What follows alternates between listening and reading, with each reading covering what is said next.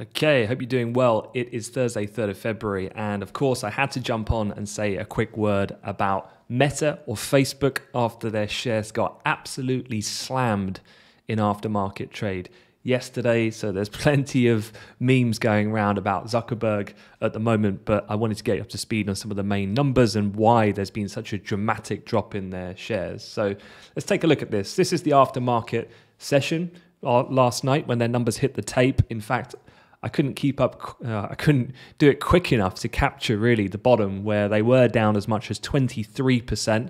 I must also say that in pre-market trade now, some early indications would say they're off these worst levels, but only by a couple of percentage points. So still looking for a deep negative open for Facebook on the street later on today. So you can see here the stock price trading close proximity to $250, having traded 325 prior to the earnings coming out last night. So what exactly was the rationale here? What were the numbers? And what is it that investors are so worried about with Facebook? So a couple of things, looking at the actual quarter and how they performed.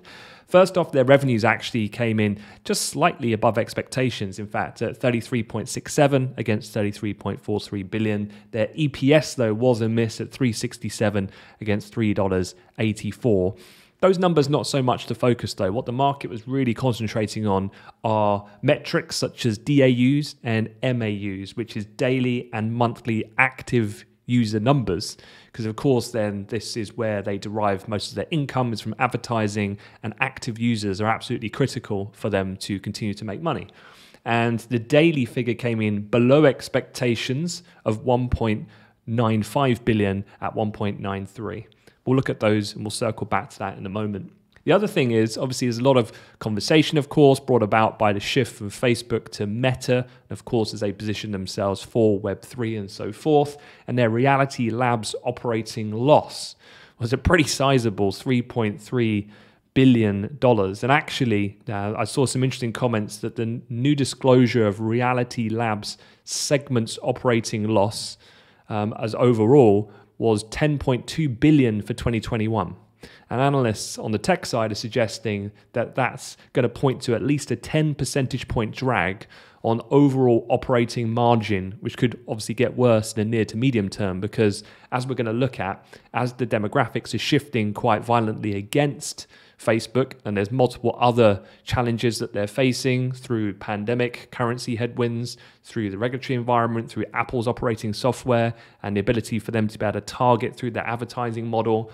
There's going to be a massive emphasis for them to try and really push in to get ahead, first to market advantage, if you like, in some ways, given the user size of the user base for this positioning of the metaverse. The problem is that's super expensive. And as then just mentioned there, what it is going to lead to most likely is that overall operating margins are going to change quite dramatically. So it's another burden pressure point for the company going forward. The outlook was pretty disastrous. They see Q1 revenues at 27 to 29 billion. The street was looking for over 30, and they see year-on-year growth in Q1 to be impacted by headwinds both to impression and price growth, so a double whammy. Now, one of the key interesting metrics that obviously a lot of people look at are daily active users, as I mentioned, and this is a super interesting graphic because it starts to break down by geographic area. So not only can we see the total number, which as you can see here has definitely plateaued at 1.93 billion, what you can see is the rest of the world and also US and Canada, those numbers, albeit to a small degree, have declined. But important is they've declined here for the first time in those key regions. And that's what makes people particularly nervous. So we've actually declined in some of their key areas. And looking at this on a different basis, this goes back to the last 10-year performance of, I was looking at last night, monthly active users on Facebook. And you can see here, there is the context, of course, as well, that competition is another major challenge that the company needs to confront, which we'll get to in a moment. And obviously, as the market starts to become saturated of users who have access to mobile applications and so forth, and internet connection, obviously this number will start to slow. But you can see here, these numbers have been declining quite rapidly, continuously for a long period of time. And the other thing, of course, that's really challenging for them at the moment is teen and young adults daily active users, they've actually, if you look at that demographic segment of the DAUs or MAUs, they've been declining pretty much for a decade.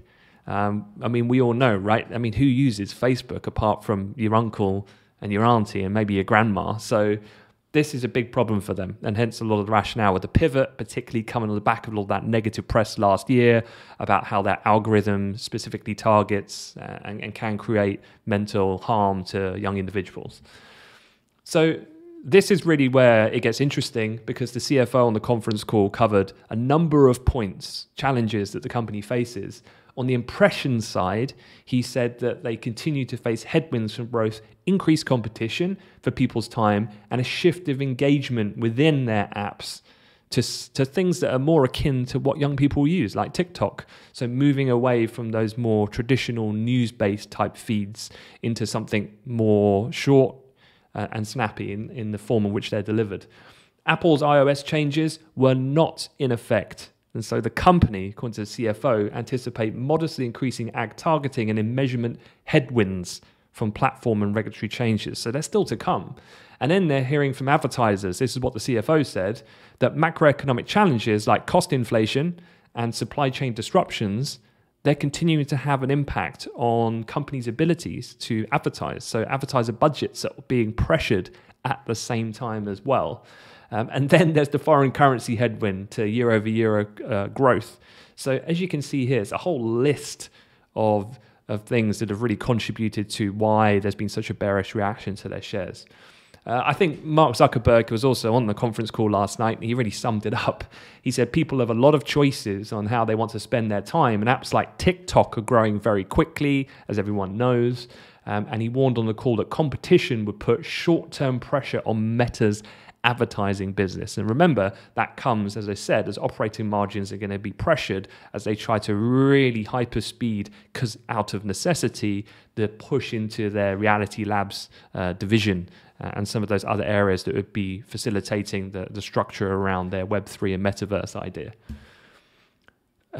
Quite hilariously, the calls on Wall Street, you can see here there's a lot of jokes going around last night. This is all of the major analyst teams from across the street, and when they're asked about what their current rating is, buy, hold, so forth. And nearly every analyst on the street has a buy rating on Facebook at the moment. And yeah, it just goes to show you shouldn't put all of your trust in what these analysts say, because it doesn't always materialize. But yeah, on that point, I hope that was useful. Just a super quick update. And yeah, remember to subscribe to the channel if you like what you hear. We've got more things coming out. In fact, I'm going to jump on later and do a Bank of England one on the macro front as well. So I'll see you then. Thanks very much.